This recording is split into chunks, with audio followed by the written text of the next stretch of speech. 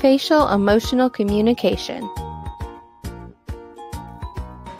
Facial expressions are believed to have first evolved as a way to communicate crucial information to others. Information like a predator in a tree.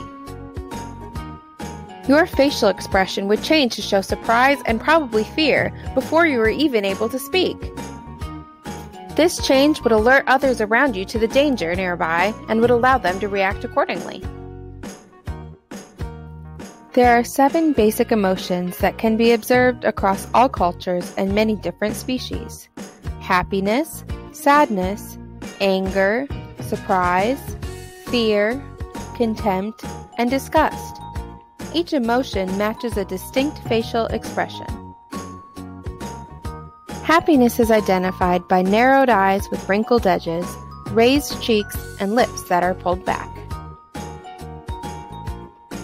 We show sadness with eyebrows that are raised with the inner corners pulled together, drooping eyelids, and lip corners that are pulled downward. Anger is expressed by eyebrows that are pulled down and together, wide, staring eyes, and lips that are pressed together. Surprise! This is shown by raised eyebrows, raised upper eyelids, neutral lower eyelids, and a dropped jaw. Fear is shown with raised eyebrows that pull together, raised upper eyelids, tensed lower eyelids, an open jaw, and lips that pull slightly back.